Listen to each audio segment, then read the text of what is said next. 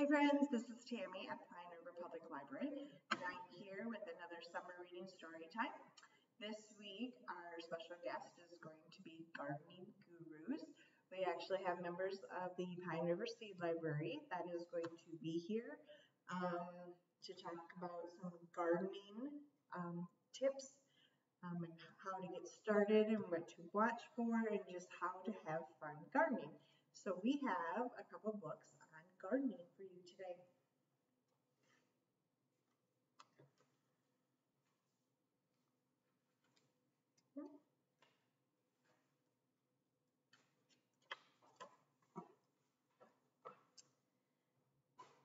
So here is some ground that we have found.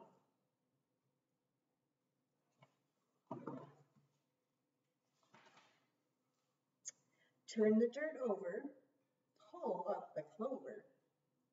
Get away the grass, get away the weeds right from the start. Here's the seed that we need. Looks like they have some corn seeds that they're going to be planting. The seed is dropped. So you work it all up and then you dig a little hole and you drop in your seed. That's probably too many seeds for one hole. And then pat the dirt down on top. Water the spot, but not a lot. You don't want to drown them. A weed, a weed. No, a weed we do not need. We hoe the ground that we have found. We water the spot, we water a lot. As they start growing, they need sun and water. The corn is born. The corn is born. So they grew some corn really quick, didn't they? Now I have another one called My Garden.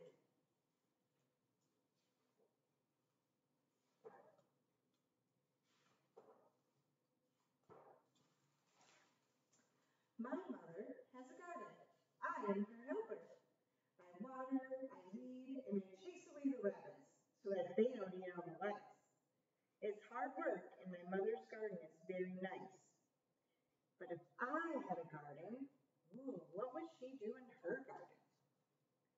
There would be no weeds, and the flowers would keep blooming and blooming and blooming and never die. In my garden, flowers could change color just by thinking about it. Pink, blue, green, purple, maybe even some patterns. And if you picked a flower, another one would grow right back in its place. In my garden, the rabbits would eat the lettuce because the rabbits would eat chocolate and I would eat them. If I planted seashells, I would grow seashells. If I planted jelly beans, I'd grow a great big jelly bean bush. Can you imagine walking outside picking jelly beans off your own little bush?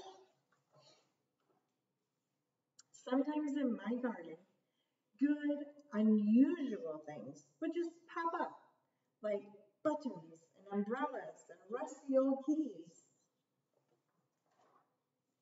In my garden, there would be birds and butterflies by the hundreds, so that the air was humming with wings all the time. The tomatoes would be as big as beach balls, and the carrots would be invisible, because I don't like carrots. At night, the morning glories would stay open, shining like stars, and the strawberries would glow like lanterns. It's night now. Only the fireflies and the porch lights are glowing. Before bed, I take one seashell from the shelf in my room and I go to the garden. I poke the seashell into the ground. Who knows what might happen? I covered up with dirt and pat down the dirt with my foot. What are you doing? Asked Mother. Oh, nothing, I say. Just working in my garden. Wouldn't that be funny if she all of a sudden has seashells growing in a couple of days? Okay, we have one more garden story for you today.